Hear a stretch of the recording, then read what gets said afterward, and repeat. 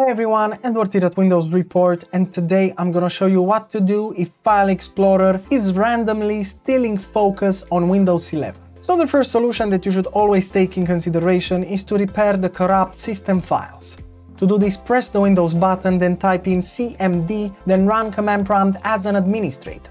And now in the command prompt window, make sure to copy-paste the following commands that I posted in the description below, but copy-paste each of them and press enter. So take one command at a time, press enter, wait a bit, then input the next command. Note that the scans can take a bit of time, so don't lose patience. Afterwards, restart your computer and then you can check if the problem still persists. Moving on, another useful solution is to reinstall the problematic drivers. Now to do this, right-click the Windows button, then select Device Manager from the list of options, and in here in the Device Manager window, make sure to expand the Human Interface Devices category. In here, just right-click on the touchpad or the touchscreen device and select the Uninstall Device option. Now click on Uninstall to confirm the procedure and then restart your computer. Afterwards, you'll see that Windows will automatically attempt to reinstall the drivers, and then you can check if the problem still persists. Otherwise, you can also update your drivers. So right-click the problematic device, select the Update Driver option, and then click on Search automatically for drivers. From here on, you'll see that Windows will install your drivers if it finds any available on your PC, and then you can restart your computer and check if the problem still persists.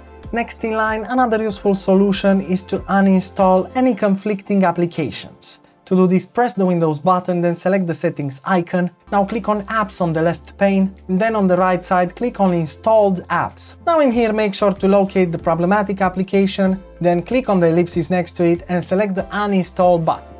Afterwards, after uninstalling the app, restart your computer and then you can check if the problem still persists. And lastly, another useful solution is to perform a restoration procedure.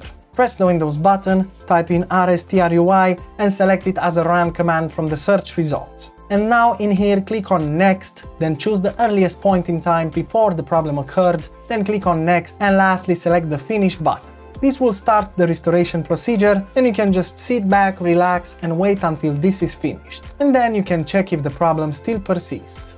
And that's it. Super simple, isn't it? Of course, if this video helped you, make sure to hit the like button and subscribe to our channel for more quality content. Thanks for watching.